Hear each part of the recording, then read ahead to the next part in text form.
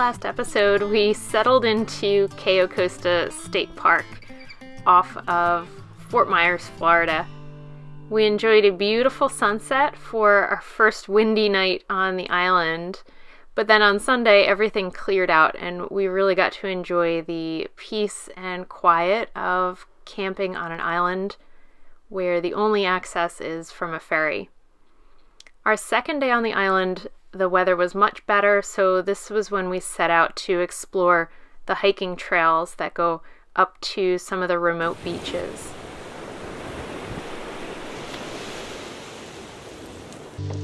So don't let the weight of the world slow you down. And if you search for the meaning of life, it won't be found. So take your insecurities and leave them all behind. Let's learn to make the most of our time. Of our time.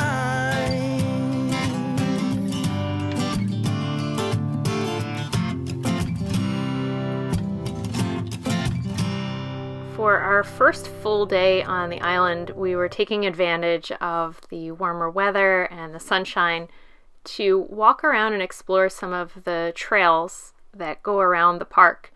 Today we were going up to the north end of the park where you can pretty much have the whole beach to yourself to watch the pelicans and the dolphins.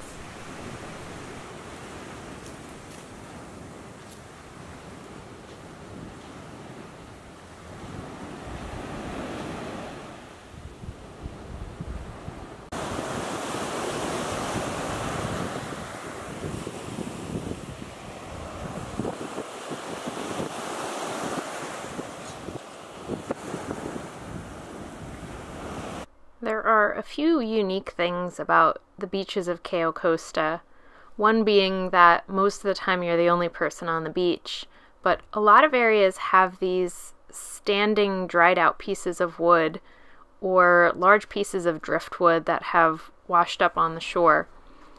It's also a great area to look for shells. Since there's not so many people walking around these beaches, there's just a ton of really well intact shells all over the place.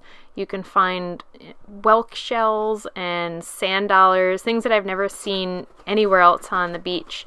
You can find pretty regularly here.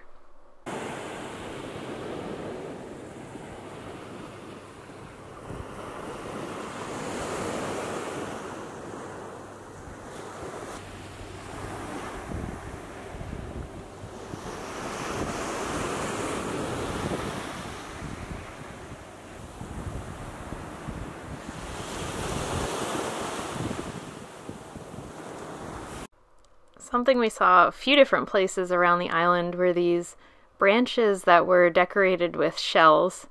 It's sort of like a Florida Christmas tree.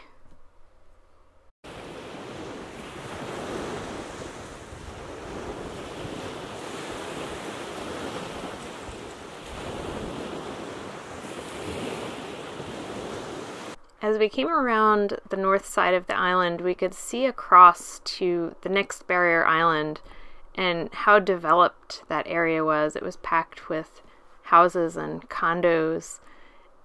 And it made us think that it's really nice that we have these areas of preserved land that we can be in the state park and see what this barrier island looks like without having humans rearranging things and building things.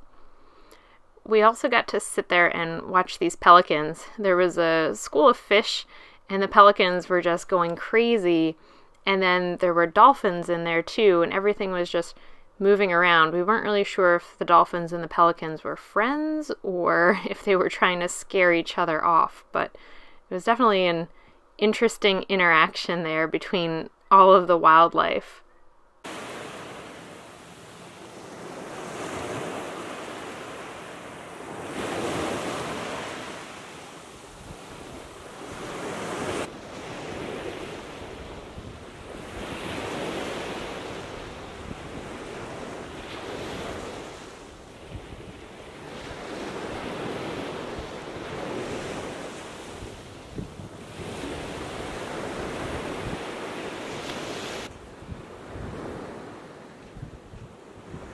We started to walk back around to the ferry terminal. We wanted to try to get to the little store while it was still open.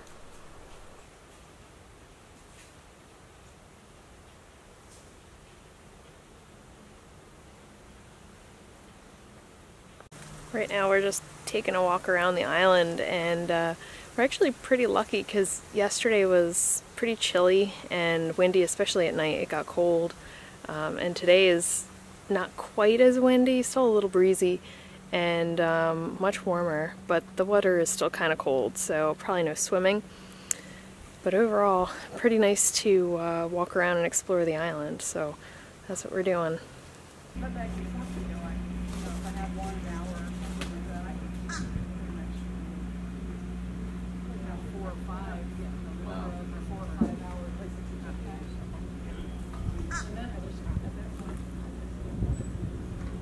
We hopped on the tram to head across the island back toward the campsites, and I always enjoyed this ride underneath the trees. It was always really pretty, but it was especially nice because we were carrying firewood and we didn't want to have to walk back with that.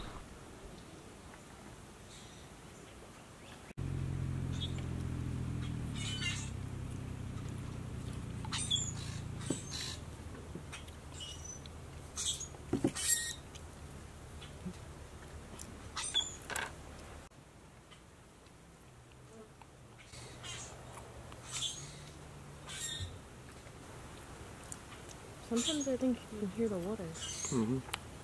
Yeah. Is it the water? Mm-hmm. It's not the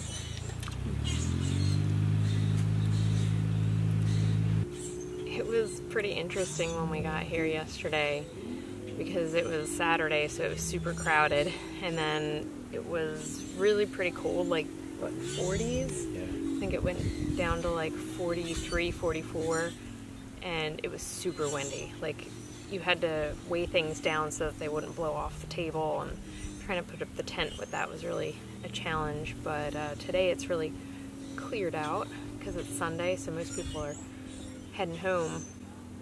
But we were pretty impressed by like the facilities here. Yeah. They do have showers. I don't think they're hot, but no. They have showers and like flushing toilets, and there's a store. We had ice cream today, so. And a shuttle to get you back and forth from the dock.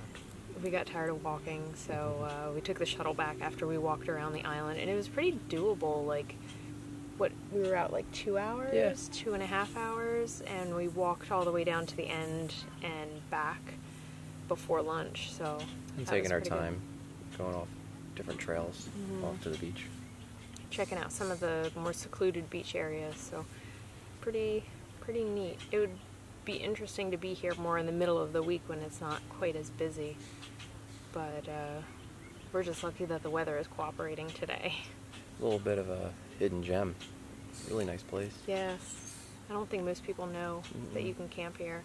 And the experience of getting here on the small ferry shuttle, whatever you call it.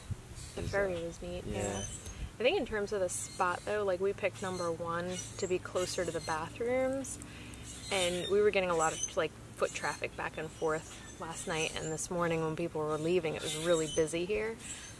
But when you go farther back that way, it's more secluded for sure. You're not going to get as many people walking by, but it's a decent walk to the bathroom. So we were kind of like weighing our options with that. But it's not bad, especially now that most people are gone. It's nice.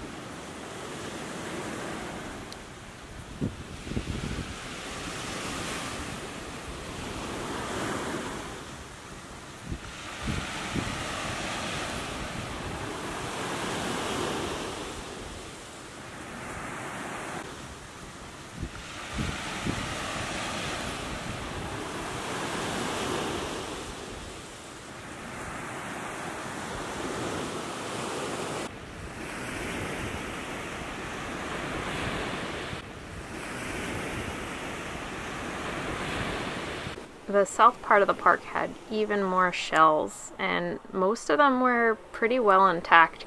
I've never been somewhere that had so many perfect shells all over the beach. That doesn't happen in New Jersey.